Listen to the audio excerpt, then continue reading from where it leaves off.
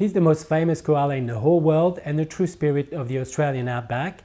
Blinky Bill is here for a new generation to enjoy, and he's got great adventures for all of us. Trying to find his dad, explorer Old Bill, to save Green Patch from the plans of evil goanna King Cranky Pants, Blinky meets Nutsy, a zoo koala who is not used to live in the wild.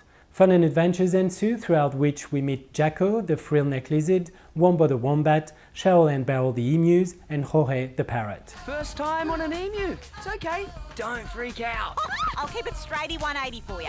Developed by the team who delivered the successful Maya the Bee movie in 2014, Blinky Bill the movie hits right on target for its young audience and leaves a few good lines for the parents to enjoy.